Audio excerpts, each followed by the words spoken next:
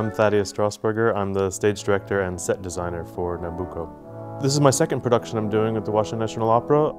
I came 2 seasons ago to do the Hamlet. They invited me back to do the Nabucco, sort of on the coattails of the previous production. While he was here during Hamlet, I was also wondering, what else do you want to do? What operas are you interested in? Nabucco is something that I really wanted to do, and they were about to do it, and so it was a nice match.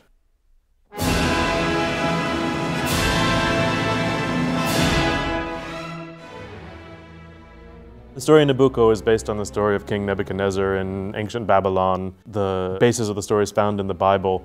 The opera is set up a bit like a prologue, that there's something that takes place 6 months before, and then you get into the action at hand. The very first scene starts out very dramatically with Jerusalem being besieged by the Babylonian troops, and Nabucco is conquering the city, which is an historical event that actually occurred. Giuseppe Verdi wrote Nabucco not only to tell the biblical story of King Nebuchadnezzar and his daughters Abigail and Finena, and the story of Zechariah and the plight of the Hebrews, but he was also writing about his own political times and what was happening in the world that he was living in. He grew up with Austrian occupation and Austrian rule. Many times with his operas, he ran into issues with the Austrian censorship, and he had to change his operas or had to change the story because the Austrians said, nope, you can't do that. The only way they were able to get it around the censors, that obviously they couldn't do an opera about the Austrians occupying Italy, that would have been too clear, but they were able just to sort of twist everything into a historical context.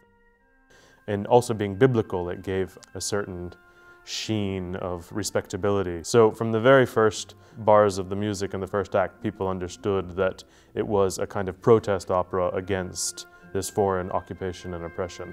His name stood for the movement of the Risorgimento because VERDI stood for Vittorio Emanuele, Re d'Italia. So the slogan Verdi was not just enthusiasm for Verdi, it also was a slogan for the liberation of Italy. There's one piece in the opera in the third act, the Va Pensiero chorus, which is probably the most famous piece that's extracted from the opera.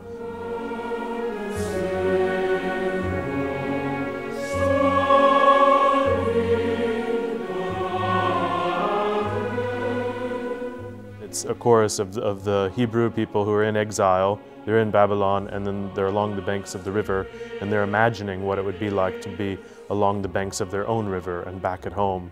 And they are remembering a time when their people were not oppressed, and that there will hopefully be a brighter future coming up.